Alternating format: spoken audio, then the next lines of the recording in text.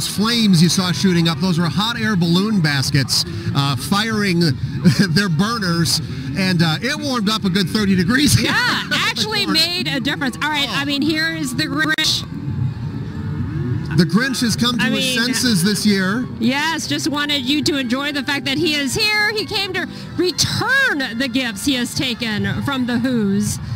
They are on the Santa Sleigh team, a group of people that came together during COVID to keep Christmas alive.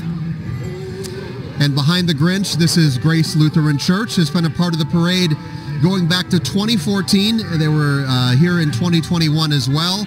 They have served the spiritual needs of this community since 1909. Now let's get to our Brian Niznansky, who is on the parade route for us. Hey, Brian.